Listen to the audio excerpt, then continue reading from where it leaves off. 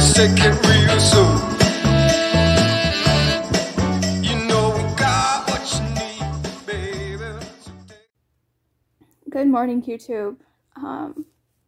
Sorry for the technical difficulties yesterday. Didn't mean for the video to be posted so late.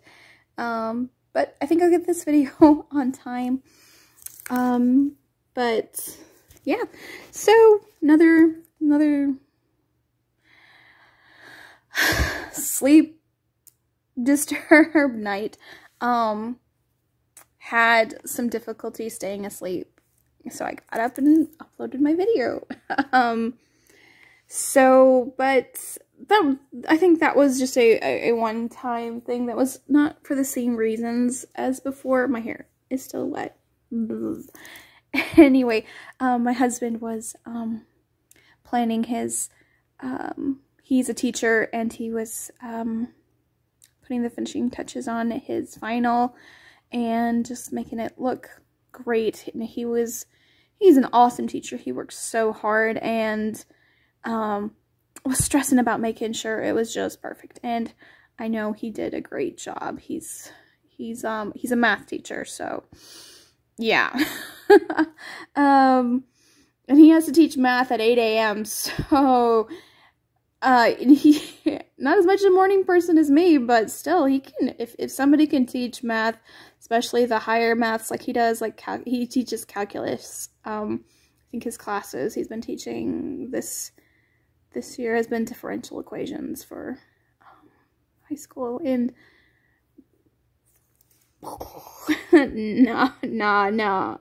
man, but he makes it, he does it, and he's awesome.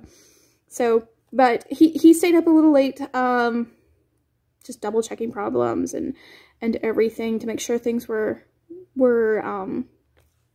perfect. And so I try to stay up with him when he's stressing like that. And so I went to bed a little bit later than I had planned, but not too terribly. The biggest problem is because I can fall asleep super quick, and like my husband will tell you, I'll say goodnight, and then like 2 seconds later I'll be like you can't wake me up. But I'll get through, like, I think I said this before in my last video, maybe not, maybe I thought I did, but I'll go maybe 1 or 2 sleep cycles, and then I'll wake up completely. And a sleep cycle is usually like 45 minutes to an hour. And with that, it is then difficult for me to go to sleep because my body thinks, oh, well, we've been asleep, so we shouldn't need any more sleep. So it's like I take naps through the night. So it's difficult to feel rested when that happens. But anyway, still gonna keep up my plan to limit caffeine. The brownies are gone. The kids tried them yesterday. My daughter, it was so funny. She took a taste of it, and then she told my son, she's like, oh, you're not gonna like these have beans in them. And then she grabbed another brownie, and he looked at her like, wait, why are you getting another one? And so he tried it, and he's like, oh man, these are really good. And he got another one. I did find out that they are gluten-free if you make sure that you check your cocoa powder and your chocolate chips. I think mine weren't gluten-free because my cocoa powder was gluten-free, but the chocolate chips I had are not certified gluten-free. I just had Great Value brand from Walmart, and those ones are not gluten-free. So there's that. Anyway, so despite having just little naps all night, I woke up around 4 o'clock, or 4:30, I think. Got the video put together and everything, but despite that, I still feel like I can get some things done. Today is Thursday, and so I'm just gonna figure out what Thursday's day task is. Oh, update on the playroom, because that's one of the big projects we're working on. Not this Saturday, but the following Saturday we have scheduled for the French drain to be put in.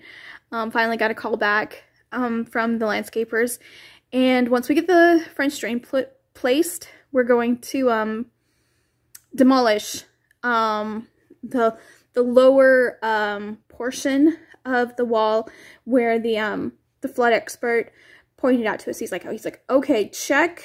He's like, cut a 12, well, he's 12 and a half inches up the wall. He said to cut the sheetrock and to check it to see any, sorry, my nose is itchy.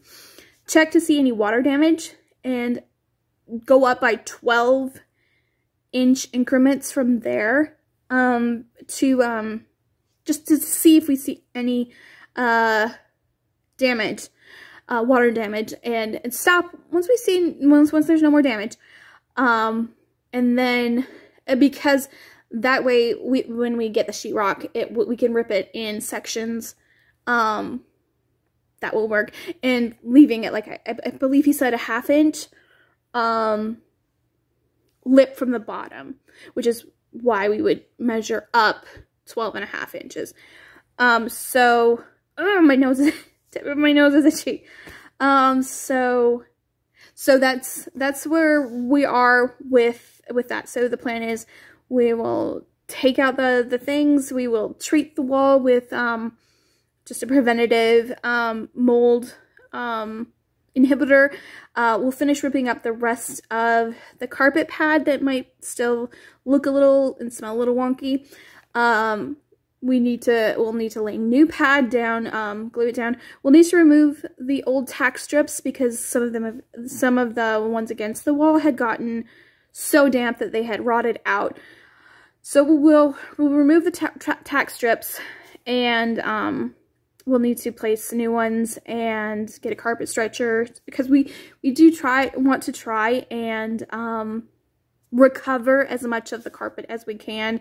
Not too particularly fond of the idea of having to recarpet the room, but if necessary, that is what we'll do. But I would like to not. It's a playroom, so I don't need like it to be super fancy. I just need it to be clean and hygienic. And that's what we're doing.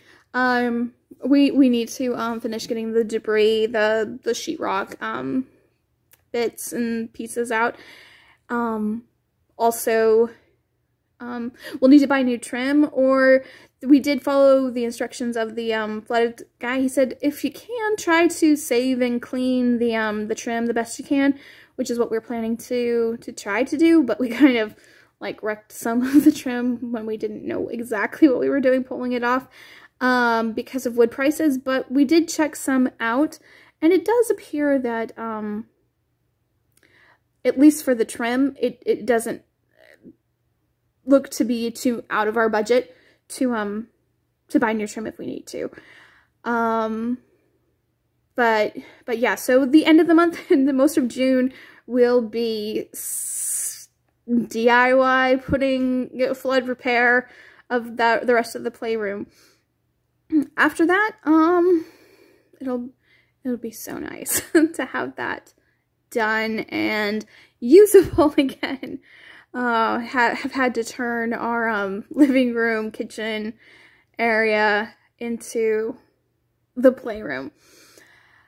After that, yeah, that should be good. So we'll figure out what today's task is to do. I think today is my errand running day.